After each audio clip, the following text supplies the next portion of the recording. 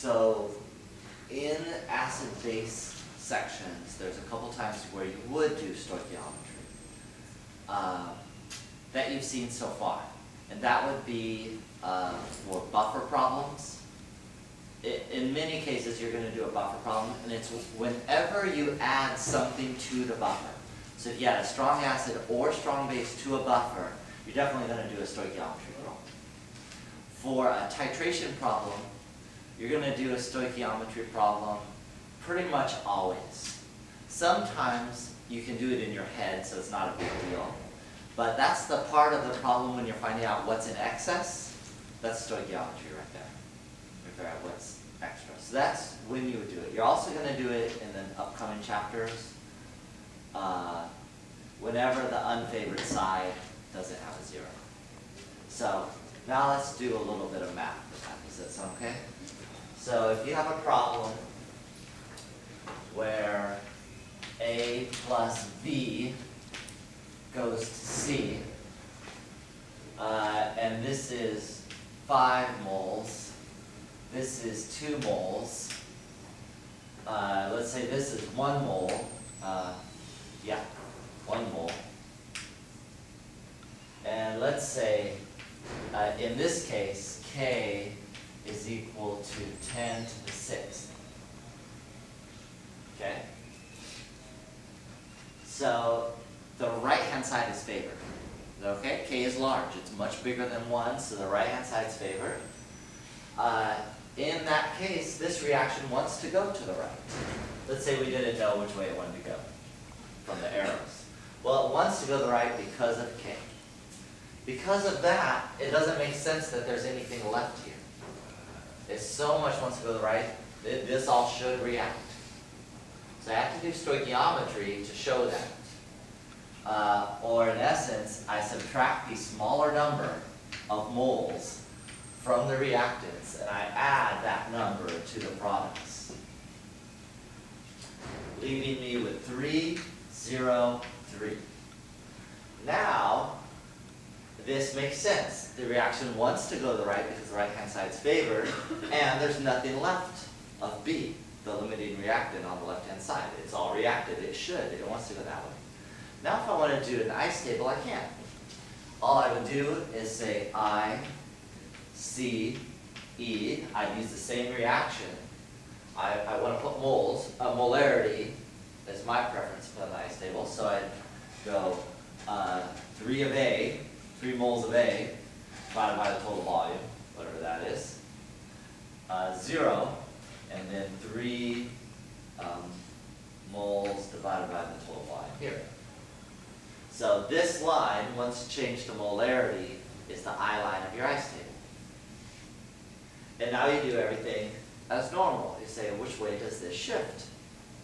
Well, it's got to shift towards the side that has a 0 in it. This is going to shift to left. So plus x here, minus x here. So far okay? Okay. So this will be 3 over b plus x, x, and 3 over b minus x.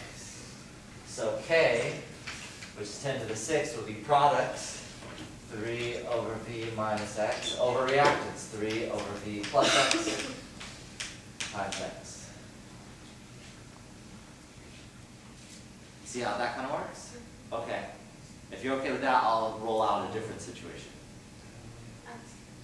Okay, a different situation. So I'm going to erase this. Okay.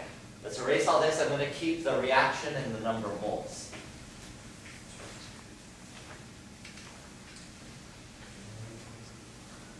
Try a different situation. Let's say K is 10 to the minus 6th. Now which side is favored?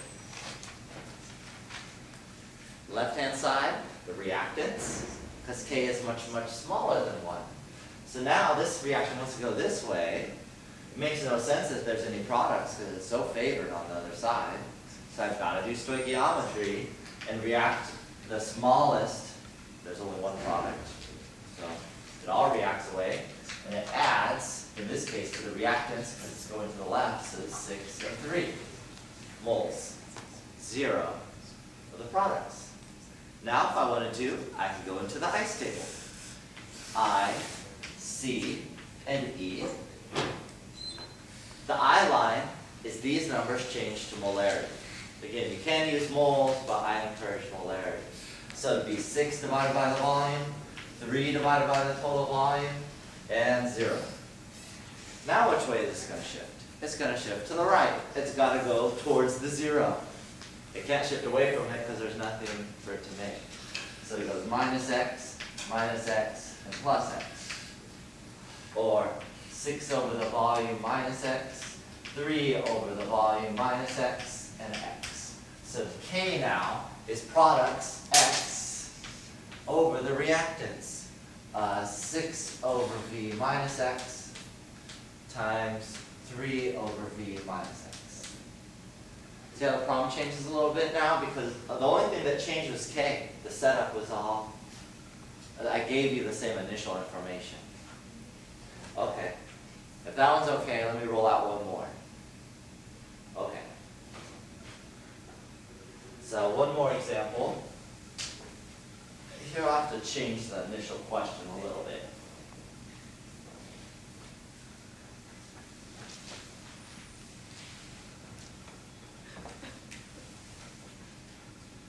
Let's say we had 0 moles of this one, 2 moles of this one, and 1 mole of this one. Okay? And let's say K is 10 to the 7. K is really large. The right-hand side is favored. It wants to go to the products. Well, it did. There's nothing left here. It cannot react more to the right. We will now go straight to the ICE table. So, I, C, and E, I've got to change moles to volume. 0, 2 over the total volume, 1 over the total volume.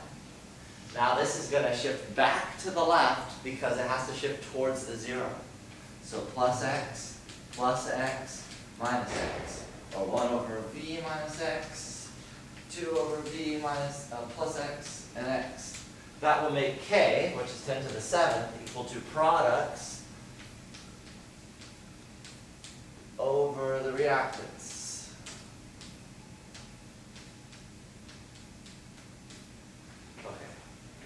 You see how the problem kind of changes based on what K is and the initial values of the moles. So in certain situations like this one, no stoichiometry needed because it was done reacting, meaning it wants to go to the right, and it did. There's none left here. In the other cases, the direction it wanted to go, it could still react. So you have to do stoichiometry first, and then figure out what x is, and do the ICE table second. In the buffer problems, or the buffer region of the titration type question, you don't need to use the ICE table. You would use Henderson-Hasselbalch in lieu of the ICE table. Does that kind of help? Yeah. Okay, do you have any other questions about stoichiometry?